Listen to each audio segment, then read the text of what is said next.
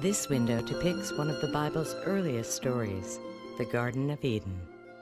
After Adam and Eve had eaten the forbidden fruit and were cast out of the garden, God placed a cherubim to guard its gates.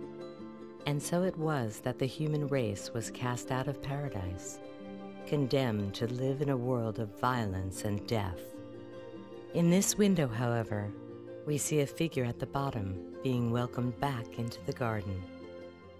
In the lower right, we see the tree of life sprouting forth, winding upward, leading us into the figures of Adam and Eve, climbing still upwards to the figure of Christ and life eternal.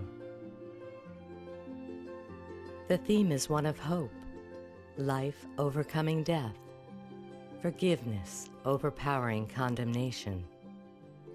Perhaps this is why, although the cherubim is depicted in the Bible as a terrible, frightening being, Chagall here creates a serene, almost welcoming figure, undeniably feminine in form, softened by gentle grays and purples.